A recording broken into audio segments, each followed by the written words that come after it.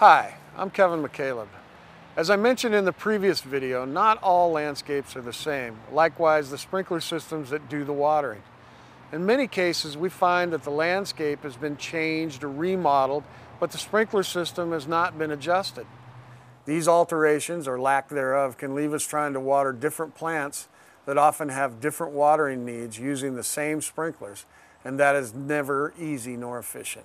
The difference in the water needs of grass and the water needs of shrubs or flowers can be substantial, and trying to satisfy the needs of both with one line of sprinklers is very difficult and inefficient, to say the least.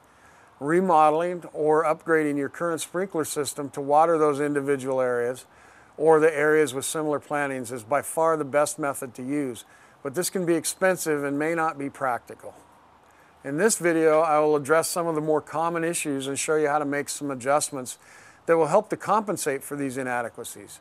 These techniques, while helpful, will only be as effective as the time and attention you are willing to devote to implement them into your regular yard maintenance schedule. For this video, you will need only a notepad, something to write with, and your own two eyes to observe. So let's start with one of the more common problems and one of the simplest to remedy: different types or models of sprinklers on the same line. Not all sprinklers are alike, nor are they designed to do the same job.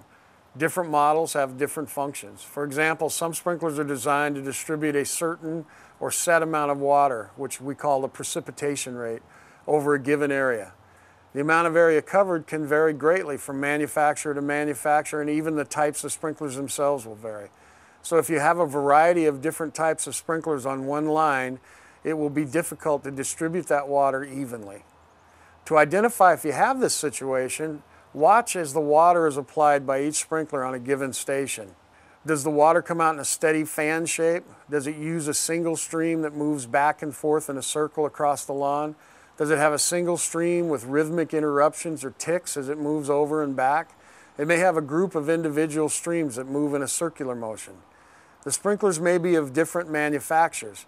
If you can read the markings on the top, they will tell you if they are indeed the same. The shape of the sprinklers may vary. All of these are indicators. While the sprinklers are running and using the examples above, check each station to see if they all put water out the same way. If they don't, chances are you have mixed sprinklers. Mixed sprinklers will result in your landscape receiving different amounts of water in different areas. Consequently, you may end up running your sprinklers too long in one area to get sufficient water onto another.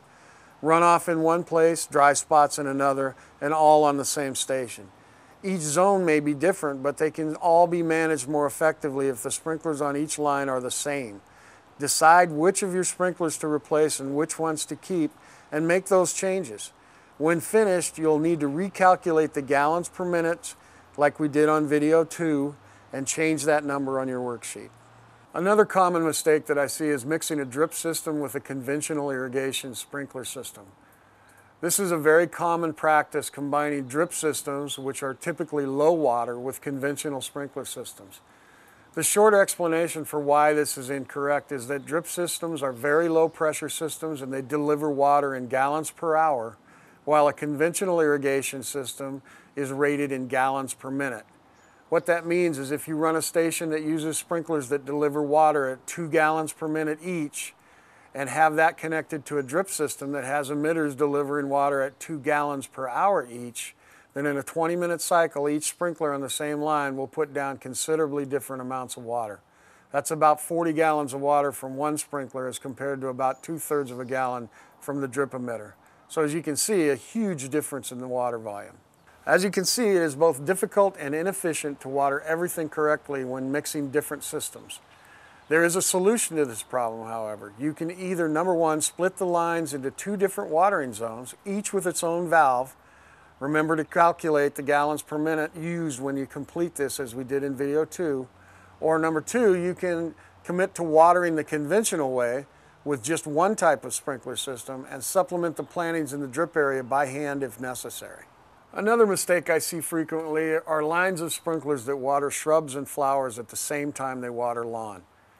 Either the turf or the shrubs will inevitably get too much or too little water based upon which plant type is in the focus. There are 2 methods you can use to remedy this. One is to water only for the shrubs. Shrubs, especially natives, typically require the least frequent and deepest watering.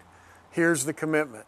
You can either let the lawn go brown, which will mean it is not perfect, it will not die, nor likely even go dormant, or you can supplement and water it by hand with a hose or periodic sprinkler system.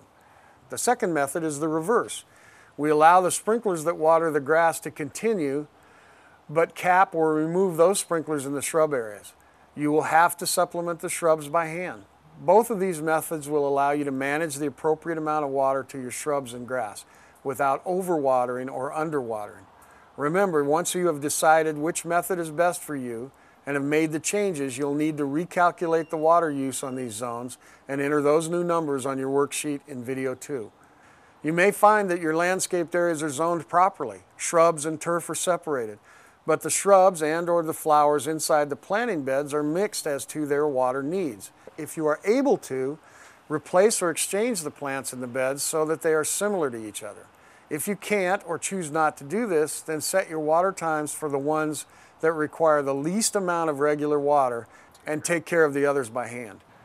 As you can see, in most of these cases, a simple decision to commit to one plant type or the other is all that's required to make your irrigation more efficient. In the next video, we'll create a watering schedule that combines everything we've learned so far. If you'd like more information on using water efficiently, check out the other videos on conserveh2o.org. The instructional videos listed on our website are general guidelines. The Regional Water Providers Consortium will not be responsible for any damage to your home, landscape, or appliances from following the procedures in these videos. If you have concerns about doing any of this work yourself, you may wish to seek the services of a professional landscape contractor.